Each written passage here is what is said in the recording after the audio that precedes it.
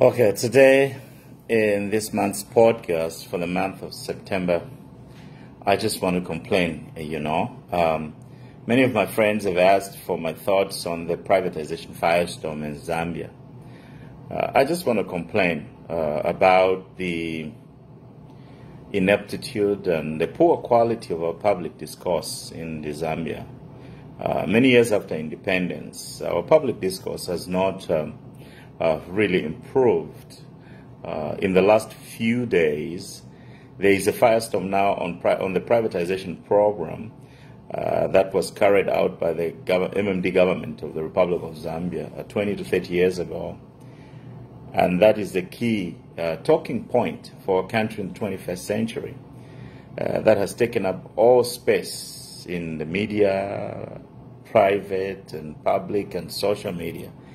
I just feel sad, I feel sad about the lack of foresight and the lack of insight, the lack of quality and aptitude of our public discourse just among our people.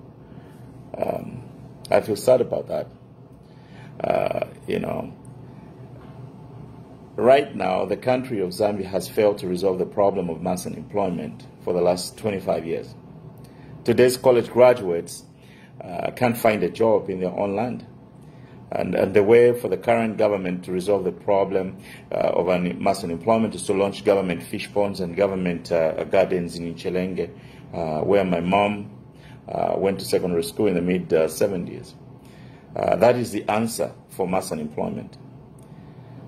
In the last 10 years, our country has borrowed more than $15 billion for construction projects that are worth far less than half of that amount. The reserves at the Bank of Zambia are depleted, and there are high levels of poverty. Zambia, despite borrowing these huge sums of money, the household poverty levels are going at 60.4%, far much higher than when Kenneth Kaunda had borrowed $9 billion and spending most of it on feeding and educating his own people. But today, the conversation for the future of Zambia is reduced to the botched privatization program from nearly 30 years ago. That's very sad to me, how we are framing the issues of our time and solutions to the most difficult challenges the country is facing right now is to look backwards 30 years ago and try to pinpoint one asset that we think was sold improperly. That's really sad. Not to be demeaning or to sound as if we know it all, but we must have fidelity to facts in our conversation, in our discussions. The government of the Republic of Zambia under Frederick Chiluba, with Edith Nawakwi particularly as the Minister of Finance, did not carry out privatization in Zambia, as we know it. There was no financial research conducted into companies on sale. The bids were not properly vetted, and they sold those companies like sales in a pawn shop. The Minister of Finance vari kwati nivana market pameni barisha tomato. If what she said on radio and TV was true this past week, how can you sell government property based on a single question chat with a consultant about the value of Intercontinental Hotel in Livingstone, and that makes you to go ahead and close the deal on behalf of the government? Were you guys dating, you and the consultant? It's not fair, to a country that 30 years after the fact, that's when you raise a quarrel with the people you are selling stuff to. That's not how we must frame the issues of our time or resolve the problems of our country. That's not the country. That's how not the country should reflect on those issues. The main issues are what the current administration has done to the watchers that Monawasa left with us. Monawasa left $5 billion in cash on hand and reserves in gold and at the Bank of Zambia, plus $6 billion in debt that we didn't have to pay. But the Patriotic Front government under Mr. Lungu has depleted all of that money that Bonawasa left and borrowed on top of that more than $15 billion and spent it, nearly all of it, on cuts, deals, and constructions. And what is even a bigger problem is the way they borrowed the money. It is also how they borrowed the money and where they borrowed the money. For example, although there must be questions on accounting for the proceeds of the Eurobond was a transparent date. We can review its performance on financial markets in Europe. But the rest are subprime yuan bonds. It means the bonds were not on competitive terms. They were secured in dark corner meetings and are worth more than what we got out of them. They are worth more than what we got out of them. For example, a project could be worth $250,000. Then the secured yuan bond was issued for $1 million. The country needs to have people in leadership who know and understand how the global economy works, and particularly the simplicity of just how to use a calculator when you're dealing with national money. It seems to me that wasn't the case with the MMD government. Our government declared, another example I can give you just in the recent past, our government declared that each fire truck cost $1 million. And we know from insurance and the other, the fire tenders were actually worth $250,000 each. So the difference between the $1 million and the $250,000 is actually $750,000. The question we must ask our government is the difference between $250,000 and $1 million per fire truck, and there were 42. Shayakwi. If we took $750,000 and poured it into just one city that received the fire truck, we say, okay, on top of the fire truck, we are going to also provide the $750,000 into the economic activities of the city, into the economic and social activities of the city. We can uplift the standards of the people. We can lift the standards of living people. Those are the questions I believe that we need to be asking today.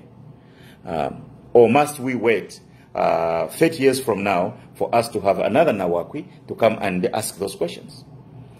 They borrowed mainly from subprime yuan bonds lenders and spent most of the money on projects that are worth far less than the money they borrowed. That's where our eyes need to be looking. That's where the money is. The money and capacity that Bonawasa left has been squandered. We need to change players so that we as a country can audit, investigate, and find out where each loan came from, how it was used, who took what amount, and where the money went. Why have we spent $15 billion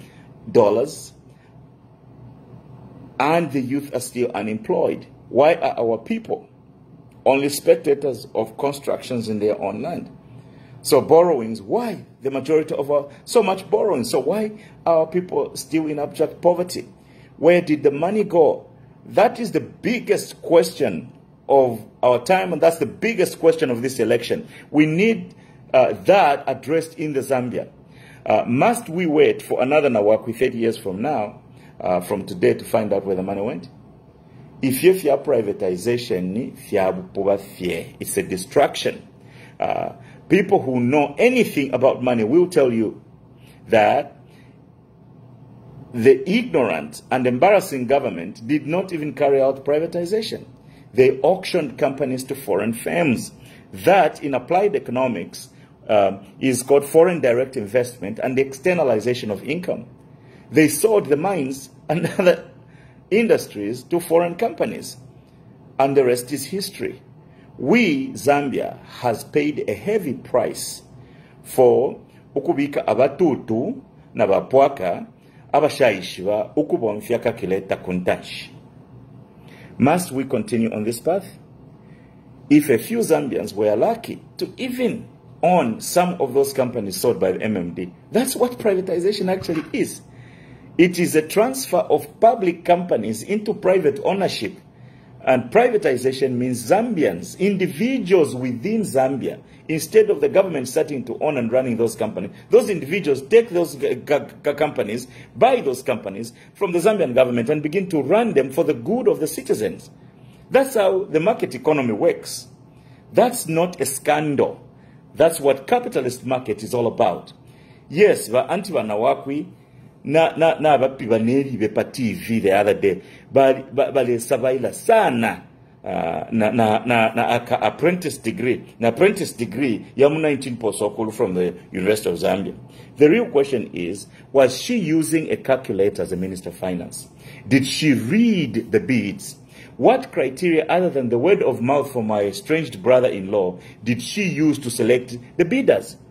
Those are the critical questions we need to ask for Zambia. Nangu mwamupatasha ni umunenu. Nangu nifia wale ndakumshikiri wa mayatu kufika mala yambushu umukoshu umuntu. You cannot pin the failure of an entire government to an individual who was in the private sector. No. We as a whole country must refuse to accept this type of conversation and this type of discourse. Let us change the key players in the management of our economy. Let us, and once we do that, let us now audit what has been done in the last 10 years and find out where the money has gone. Why the money that was borrowed has not moved an inch in the levels of poverty, has not improved our education system. We have structures built by other people. And now the owners of the money have even sponsored our government with armored vehicles. Armored vehicles that are supposed to be in the armed forces now have been given to the police. What are they going to do? They are going to provide military support against the citizens to secure the money they loaned our country. That's what we must wake up to that. And we must be vigilant to see that.